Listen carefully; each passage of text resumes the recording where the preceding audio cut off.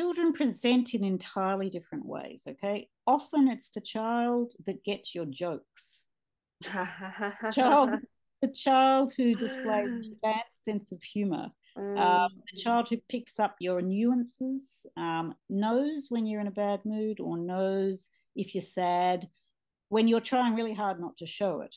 It's also the child that might be persistently annoying in terms of the questions they ask, which will be very different to other people's questions. Anything that's out of the ordinary like that would be like a red flag. Let's see what else that child can do.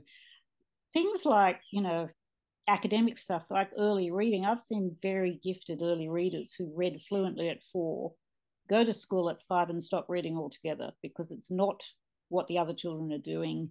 They norm reference, they check what the others are doing, they don't want to stand out, and they stop doing it. So often it's not, the teachers can't see it at all. That is what is so depressing when you see a child and how brilliant they are, and it's not showing up in the classroom at all.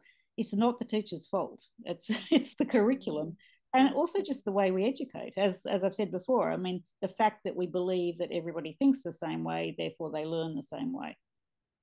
Do you see? So looking for those things, but also asking the parents. I mean, a child, and I know the teachers simply don't have time either, and it's really tricky.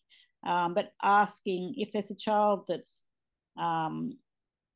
they're not picking up in terms of their ability in the classroom, parents generally are not, I've discovered through my 25 years, they don't run around saying, I have a gifted child, unless their child is actually pretty bright. I mean, it's not necessarily fun having an intellectually gifted child in the school environment. And a lot of parents very quiet about it. They don't want to be seen as pushy. They, want to belong. They don't want their child to stand out.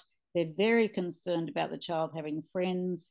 There's a complete lack of understanding, not just by the teachers, but by the community and by parents, that this is the only time of our lives when we're at school, then we're actually forced to be friends with people born in the same year as us. I mean, I don't know about you, but I don't hang around with only people born in the year I was born. It's school. It's an artificial environment where we've decided, in the last 200 years, I might add, that this is the way that we should be taught. So, yeah, looking for this kid in the classroom that, you might be gifted, you mightn't know. They're not necessarily going to be the child who does well on the class tests. They are not necessarily going to be the child that, stands out as academically gifted. The children that stand out as academically gifted usually are not the very highly gifted or exceptionally gifted kids, because for them the school is still interesting, the subjects are engaging, and they don't make simple errors on stuff that they are just totally bored with. And should they go for an assessment?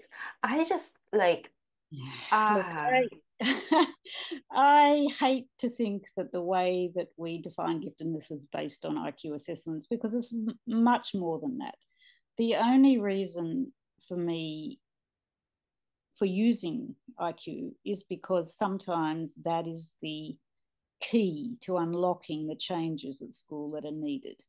If we didn't need, an IQ is just an estimate. We're not born with it tattooed on our forehead. It's not real. It's an estimate of ability based on a whole lot of different tasks, how you approach them, how you think, how you use your reasoning, your pattern analysis, and things like that.